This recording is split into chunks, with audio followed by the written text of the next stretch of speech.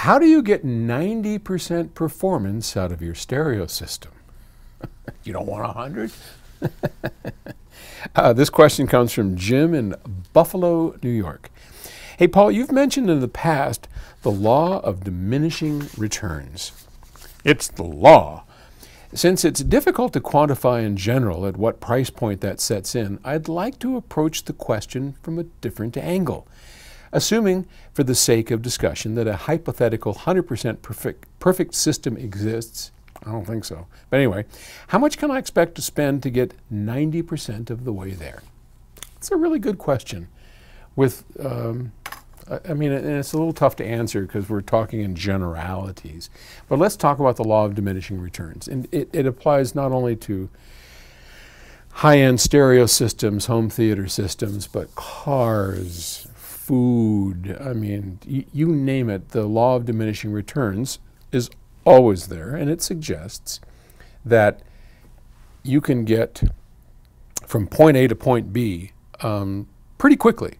So take any example you want, but it's pretty easy to go to the supermarket and find a loaf of really good bread, right? I mean, you go to the bread department if you're a bread snob like me, and you look and you say, all right, white bread, crap. Boom, there's a loaf of, seeded whole wheat bread that is by a reputable baker. Pretty easy, okay? And maybe it costs, 50 cents more than the crap Wonder Bread. And that's pretty easy to do. So you buy that if you care about the quality of your bread.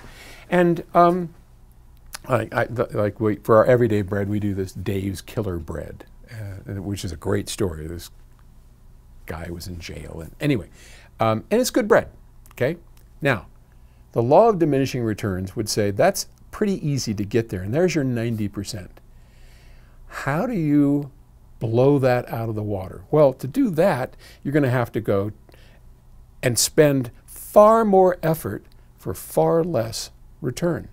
So the difference between Wonder Bread and Dave's Killer Bread is huge. And it's easy. Go to the shelf, yep, done.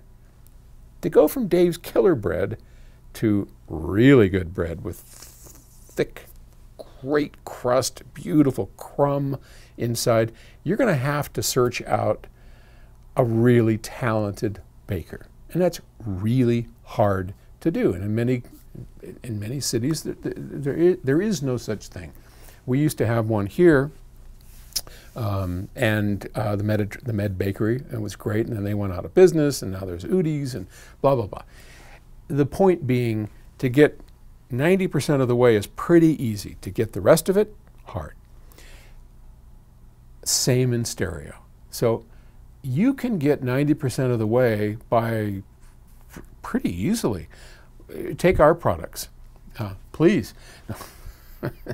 Rodney Dangerfield there. If you buy even a Sprout, but I mean, where I would start, take our Strata. We make an integrated amplifier called a Strata. It's not cheap. It's $2,700, I think, something like that. And a decent pair of speakers, a set of ELACs, eventually PS Audio will have our speakers, for far less than $5,000, for let's call it, I don't know, $4,000. You can have your 90%. That's a killer system.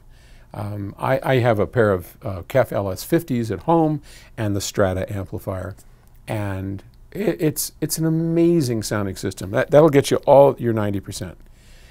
If you want to get 95%, that law of diminishing returns, now we're looking at expensive BHK amplifiers, big expensive speakers.